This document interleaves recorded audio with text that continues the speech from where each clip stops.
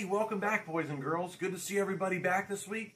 I'm Brother Tim with Calvary Baptist Church in Middleburg, Florida.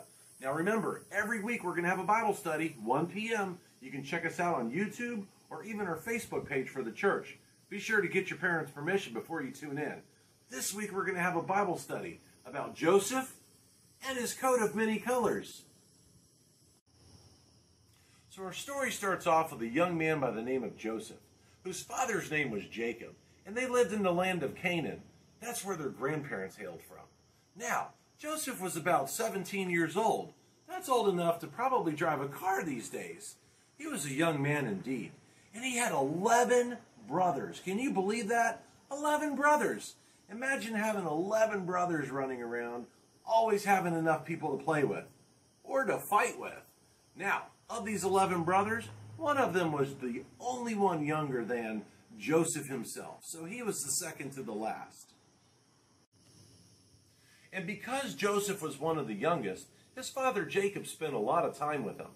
Even so much, he actually made him an awesome coat. A coat of many colors. Very similar to the one that I have on. You see, back then they didn't have jackets and hoodies like we have today. No, he made him a special raiment of multiple colors to show his love for his son. Now, Jacob didn't make the same kind of coat for all of his children, and this caused a lot of his brothers to be jealous.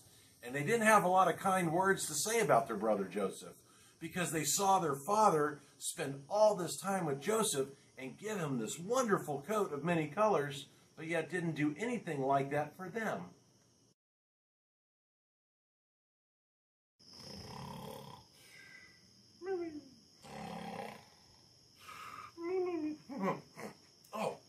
I'm sorry. Hey, kids. I must have dozed off there for just a moment. I was having some pretty strange dreams. Have you ever had a strange dream before? Well, listen. Our story continues with Joseph, and he was having some pretty strange dreams.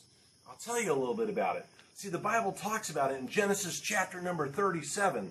Joseph had some dreams, and he went before his brethren with it. Listen to some of these dreams.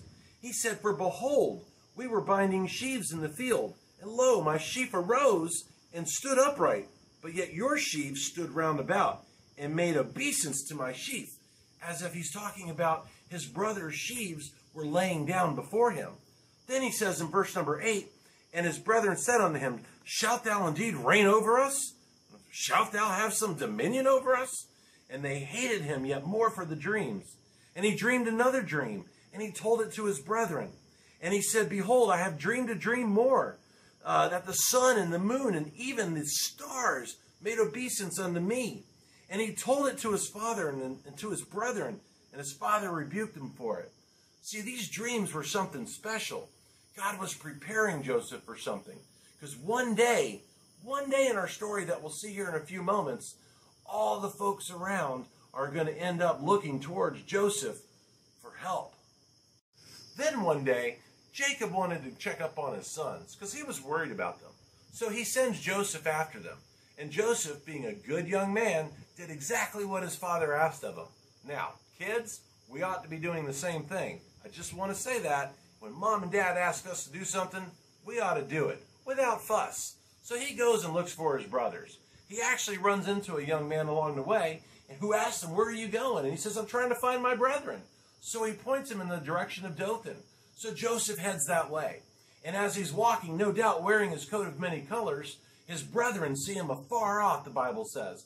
And they go, "Look, here comes the dreamer," probably mocking him, making fun of him for the dreams, because you remember, his brothers weren't happy about it. Dreams to make him think that he was going to be some kind of ruler? So they started probably mocking him and saying, "Here comes that dreamer." But you know what? They had another agenda. They started talking about doing some really evil stuff. They wanted to kill Joseph. These are his own brothers. Can you believe that? But you know what? He had one elder brother named Reuben that tried to stop it. See, Reuben, he was trying to help Joseph in a way. He didn't want to see his brothers kill him because they were conspiring to do so. He suggested that they throw him into a pit. And as the story goes on in the Bible, when Reuben returns at one point, he notices that his brother is gone. Rather than having been killed, his other brothers actually sold him into slavery by a man named Potiphar. he came and he purchased him and took him into his own house as a slave. So we're going to pause right there because I want to talk more about this story next week. And I'll leave you with a few thoughts for this week. You see, Joseph, he was being used of God when he didn't even realize it yet. See, God had given him the dreams. God had put him in a situation that allowed him to get away from his family and be placed into Potiphar's house. Now, you and I would first read that story and think, wow, that's terrible. His brothers wanted to kill him. His brothers sold him into slavery. But you know what? While man intended it to be evil, God intended it to be good. And there's a really great ending to the story. But I want to hold off on that and bring you back next week. So that way we can really go into detail about what happens to Joseph while he's under Potiphar's rule. So, if you want to find out what happens to Joseph, if you want to find out what happens to his brothers and his father Jacob, if you want to know about the story of Potiphar and his house, you need to tune back in next week, 1 p.m., either on YouTube or Facebook. Make sure you get your parents' permission, and I will look forward to seeing you then. Have a great week, everybody.